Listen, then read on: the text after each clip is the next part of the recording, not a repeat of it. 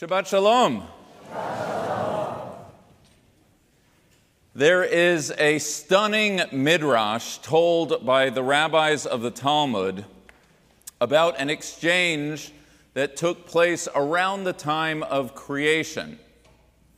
God declared to the angelic council, "Let us create man in our image," to which a group of angels stepped forward and offered the following counsel. "Lord of the universe, consider first humanity's potential for evil. They will lie, they will murder, they will create weapons to destroy your world. We beg of you, do not go forward with your plan." But so great was God's desire to create a human partner that no argument was going to be countenance. So God, being God, stretched out the divine finger, let loose a burst of energy, and zapped the dissenting angels to a crisp. A second group of angels similarly came forth before the divine throne, making a similar case regarding the human propensity to steal, to cheat, to commit adultery, and so on and so on and so forth, and they too were similarly zapped by God.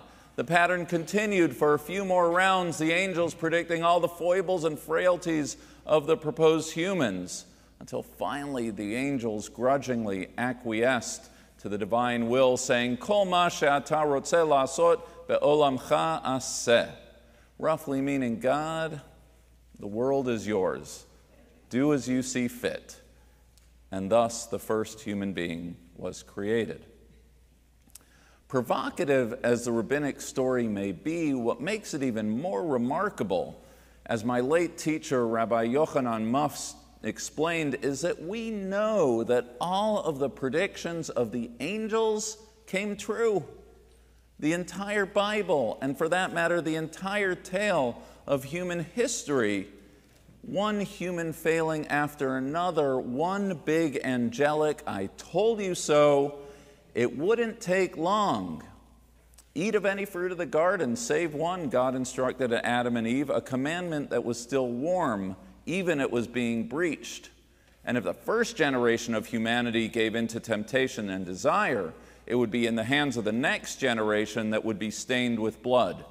Cain killing his brother Abel, followed by making weapons of iron, the very instruments of war. Faster than you can say Liz Truss, God regretted having created humanity, regretted, according to the commentators, having ignored the advice of the angelic retinue.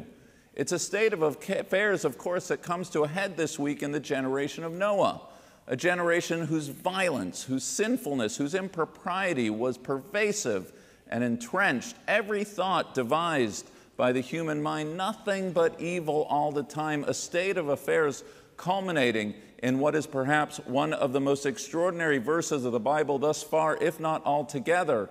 And the Lord regretted, vayinachem, to have created humanity.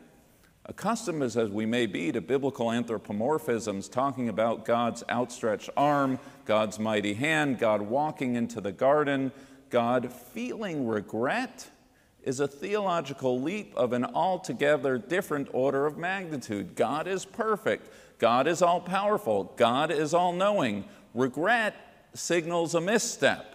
Regret signals disappointment over the past.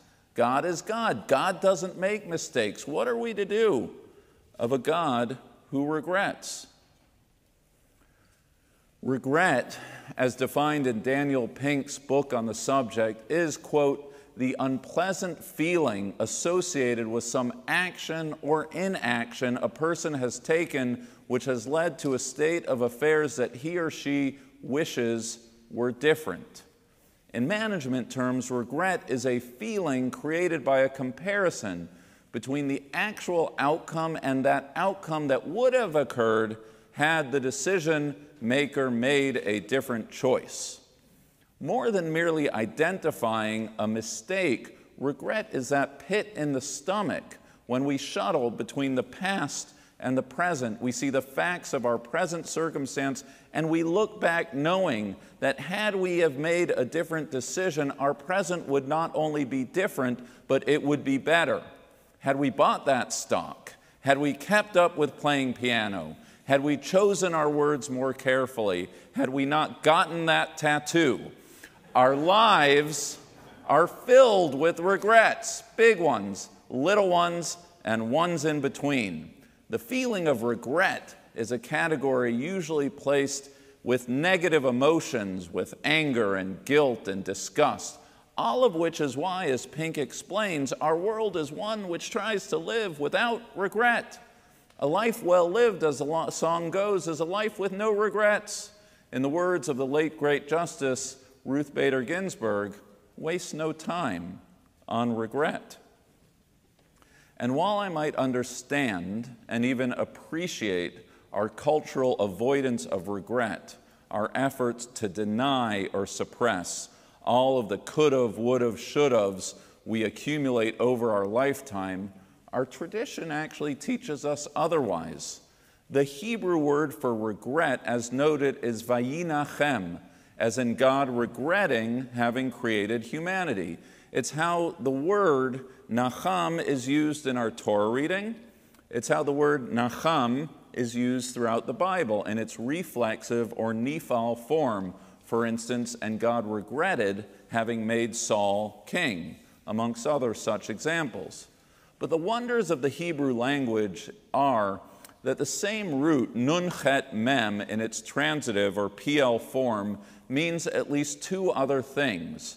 First, it means to turn away, to change, or to repent. For example, in the book of Exodus, when God's ready to destroy Israel following the sin of the golden calf, God turns away or repents from the intent to exercise the divine wrath. Or in the story of Jonah, which we just read on Yom Kippur, naham is used to describe God turning away from the plan to destroy the wicked city of Nineveh. And then, even more interestingly, sometimes the root naham, nun chet mem, isn't used to mean regret or to turn away, but to comfort. When Joseph's brothers, for instance, fear that their once spurned brother will exact vengeance upon them, he calms them. In the text it says, Vayenachem otam. He comforts them. In Isaiah chapter 40, when God seeks to assure Israel that their sufferings have run their course, God calls out to them and says, Nachamu, Nachamu ami, comfort thee, my people. When Jeremiah speaks of cup of consolation or of comfort, it's called a kos tanchumim.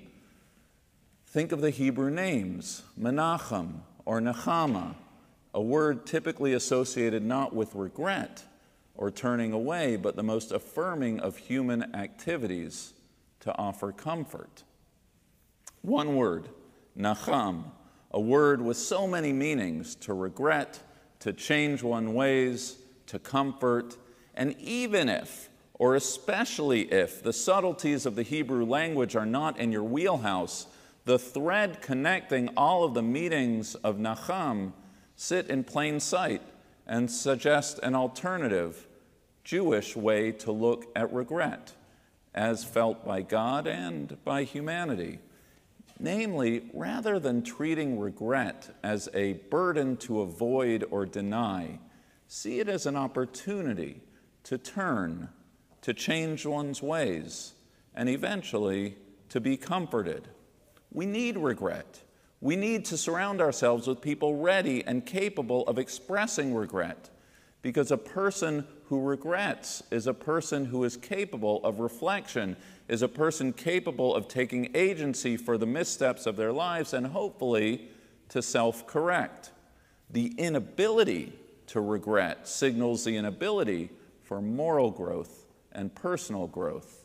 The ability to regret signals a willingness, if not an insistence, to let the could've, would've, should'ves of our past shape our brighter future.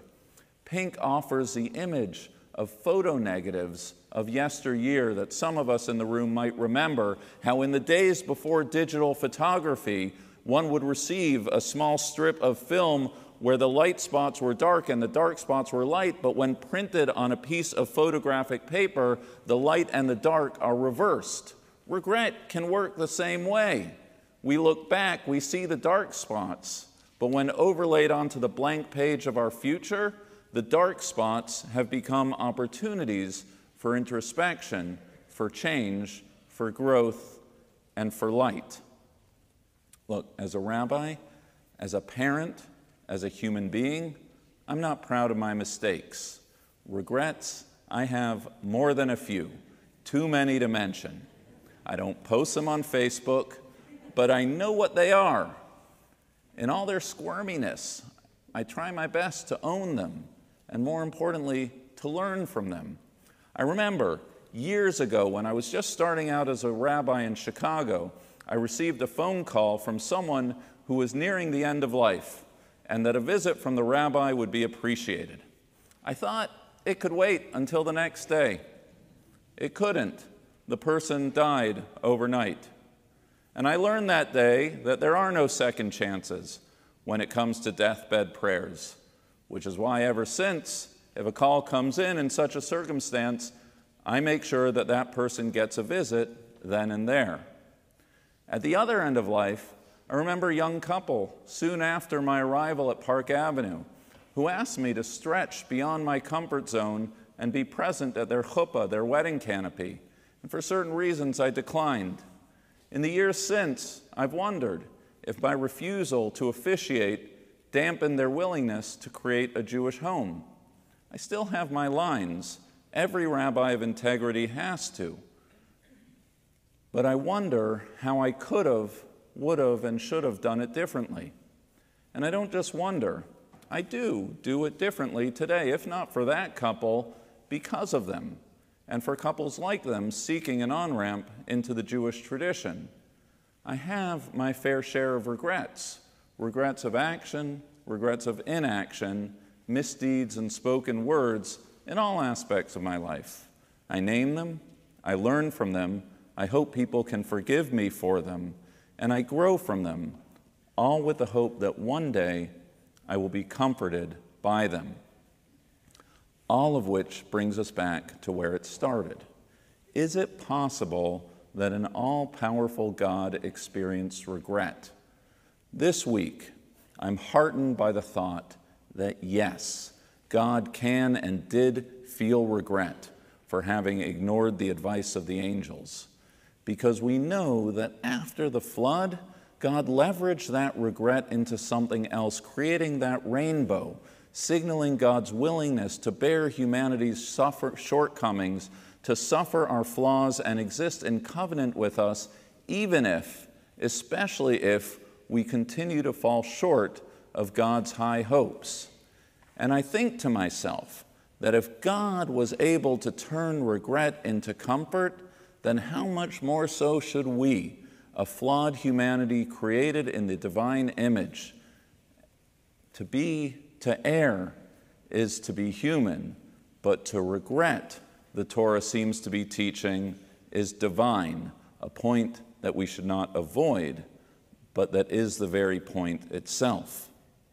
After all, and lest we forget, the name of the protagonist of our story is Noah, a name which the Torah explains comes from our selfsame word, meaning both to regret and to comfort. Noah is at one and the same time the instrument of both God's regret and comfort.